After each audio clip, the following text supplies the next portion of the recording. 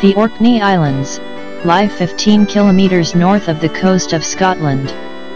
The monuments are in two areas, some 6.6 kilometers apart on the island of mainland, the largest in the archipelago. The group of monuments that make up the heart of Neolithic Orkney consists of a remarkably well-preserved settlement, a large chambered tomb, and two stone circles with surrounding henges, together with a number of associated burial and ceremonial sites. The group constitutes a major relict cultural landscape, graphically depicting life 5,000 years ago in this remote archipelago.